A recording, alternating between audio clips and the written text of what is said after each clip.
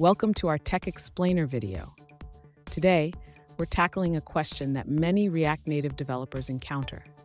Our viewer asks, how do I get the data source's length of a list view?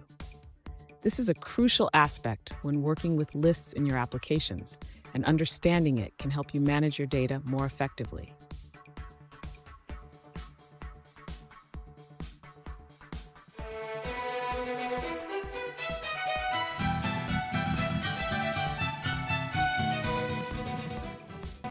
Welcome back to another technical video. Today I'll be going through your question, answering it, and hopefully finding that solution that you're looking for. Guys, remember to stay just a little bit crazy like me, and hopefully you work through that resolution. Let's continue on. To get the length of a data source in React Native, we first need to understand how the data source works. The data source is designed to manage the data for a list view.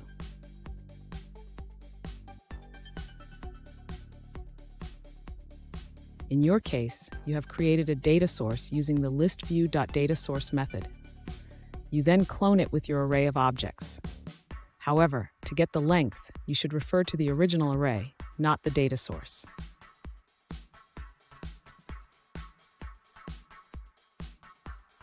To find the length of the data source, simply use the length property of the original array you passed to clone with rows. For example, you can access it like this: SomeObjectsArray.length.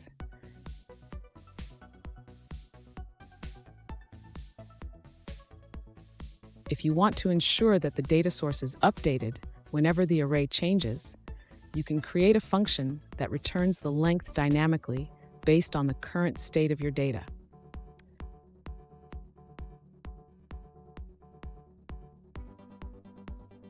In summary, always refer to the original array to get the length of your data source. This will give you the correct count of items in your list view.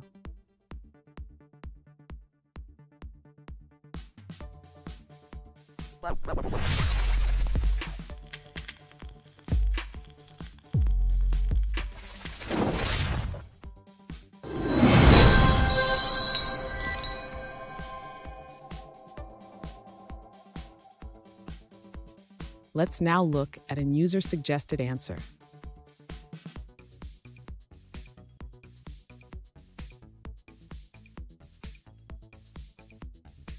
To get the length of a data source in React Native, you can access the data directly from the data source object or set the data as a property of your component.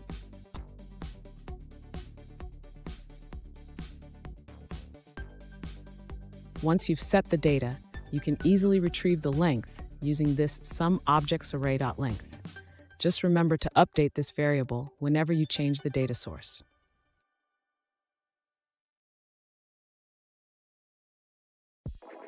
And that's it. I hope that helped find the resolution that you're looking for. If it did, please hit subscribe. I really appreciate it. And until next time, I hope you have a good one. Cheers.